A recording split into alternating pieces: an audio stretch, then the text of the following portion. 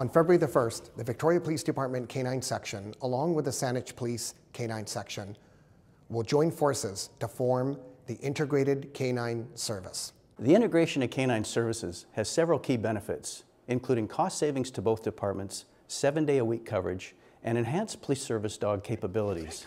This partnership will provide greater efficiency and better value for police canine services for all our communities. This is in full support of one of our fundamental key strategic priorities. Our goal is to build a safer community together, and our collaboration with this valued regional partner is a key component to providing excellence in public safety. Integrated service dog handlers will be housed at the VicPD Esquimalt Division headquarters, staffed by existing dog handlers from both departments.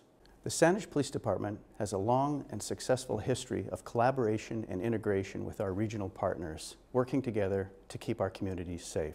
We look forward to the Integrated Canine Service building on that success and reflecting our key strategic priority of effectiveness, efficiency, and innovation. We are excited to work with the Saanich Police Department to serve our communities collectively while maximizing efficiency and effectiveness.